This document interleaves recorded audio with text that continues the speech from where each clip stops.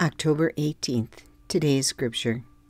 Not only so, but we ourselves, who have the first fruits of the Spirit, groan inwardly as we eagerly await our adoption to sonship, the redemption of our bodies. Romans 8, verse 23, the New International Version. Today's guide.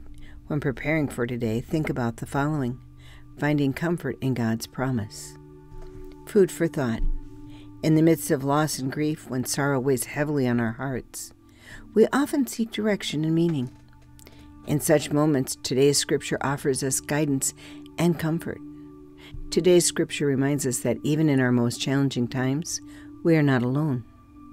The passage speaks of the first fruits of the Spirit, signifying the presence of God's Spirit in our lives, providing us with strength and hope during our struggles. As we grapple with the pain of loss, it's essential to remember that God's love and support are ever present. The promise mentioned in today's scripture of adoption to sonship and the redemption of our bodies speaks to our ultimate reconciliation with God and the renewal of our beings in a heavenly sense. In times of grief, this promise can be a beacon of hope, reminding us that there is more to our existence than the pain we currently endure. Amidst our grief, we can draw strength from the knowledge that God's promise unfolds a future with healing, redemption, and eternal love.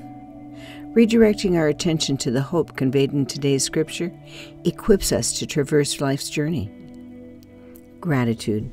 Gratitude is a powerful antidote to life's hardships, a force that can illuminate even our most troublesome moments.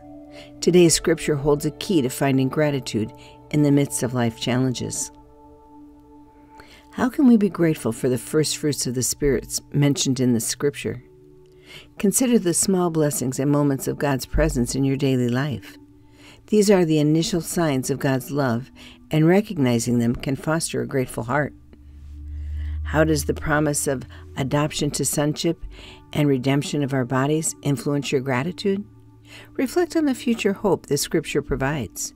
By focusing on this promise, you can find gratitude in the assurance of a greater, eternal love waiting for you. Gratitude is not just about appreciating what is good in our lives. It's about finding light in the midst of darkness and hope in times of despair.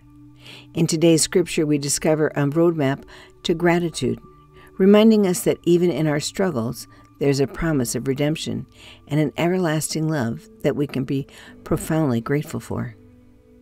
Today's prayer. Lord, the time will come when we get to be with you fully redeemed. I look forward to that day. Amen.